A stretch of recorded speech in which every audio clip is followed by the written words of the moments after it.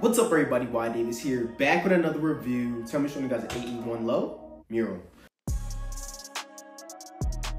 Alright guys, these did officially come out today for a price of $110, but I was able to get them for 90 bucks today from Foot Locker. I used a $20 gift card. I spend so much money and I have like 10 different accounts. They all have like almost 1 million points on them.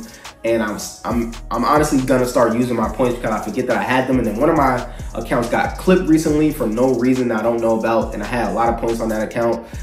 So I'm gonna start using my points on these accounts because it looks like they're just taking away accounts now that's been, you know, around for so long. Normal AE box right here, black, white, with the stripes on the side in white. All right, I did go to size 10 on these. We don't get suggested retail on this box right here, but let's open it up, guys. So as you guys can see here, this is the shoe. What do you guys think about it? Is it a cop or drop for you guys? Let me know in the comment box below. I think this pair is better than the other one that I showed you guys last week, but you know, to each his own. It's in a hot pink, like an infrared pink, but this is a really dope colorway in my opinion. Now, like I told you guys last week, they probably won't be dropping any more highs. They would have dropped it with this shoe, I believe, but I think they're done with the highs. We do get this tag on the shoe, but I already took it off. Get some normal tissue paper on the inside with the AE logo, the Adidas logo in white and gray. But let's talk about the shoe, guys. Now, before I actually get into this shoe, I want to tell you guys they're having a big sale on Adidas right now. The 950 boots are going for 70% off. You can get them for 180 bucks, guys. That's more than half. Incredible, unbelievable prices right now. 450s are going for $63. It's just crazy right now on the Adidas app. So if you guys haven't looked already, make sure you guys go check it out because you can get some shoes right now brand new for a steal, guys, for a guaranteed steal right now. So a lot has happened today on August 5th so far, and there's a lot of heat coming out that I will be showing you guys in different videos. So I'm probably gonna be dropping like 2 more videos today later on. Let's get into it, guys. So this is the shoe. On the bottom of the shoe here, it does come in like this hot pink. We get like a peach color down there as well with the arrow shooting up with the Adidas logo at the bottom. Looking at the midsole here, same thing, get like this hot pink and then like a translucent pink on both the outside and the inside of the shoe. Coming up towards the base of the shoe here, this shoe is made out of TPU. You see like a rubber and different materials mixed up in one.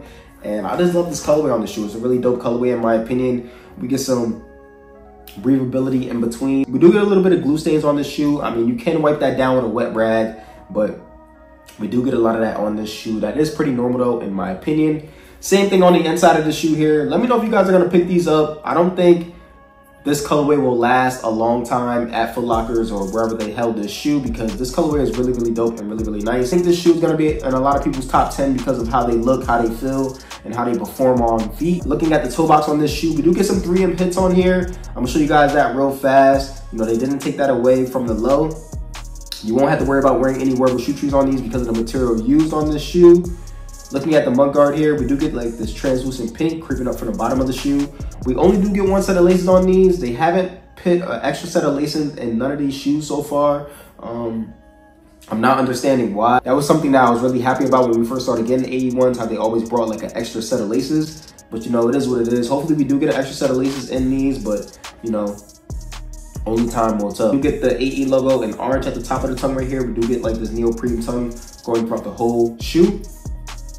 All right, and the lacing system on the shoe, once again, is better than the original. And I just love the way these fit on feet. On the inside of the tongue here, I did go to size 10 on these, and it tells us the production dates and everything on the inside of the tongue as well. On the actual insole of the shoe here, it says Anthony Edwards, Model 1, established Georgia 2001. Don't follow the wave. And on the other one, it's like a mismatch. We get the AE logo at the bottom, and then it says the same thing that I said on the other one at the top. On the back here, it is just in gray. Underneath the actual insole, it is white with some white stitching. Coming towards the back of the shoes here, you get some black pull tabs. You see the Adidas 3 stripes. In the back of that, we get like this carbon fiber in black. And all the way at the bottom here, we see that this shoe uses the light boost. And that's pretty much gonna do it for this shoe, guys, all right? I'm gonna show you guys my foots in the toe box right now. Okay guys, so this way like on feet, pretty clean in my opinion. Now I'm a true size 9, I'm gonna get 9.5 on my shoes. I think go up a full size on these. You can go true to size on these. I would say go at least a half a size up though in my opinion. Now if you want these for casual wear, you know, depending on how your preference is, it's all about preferences honestly. But I feel like size 10 for me personally fits me really, really well. Like I'm gonna show you guys my foot is in the toe box, so my big toe is about right here, all right?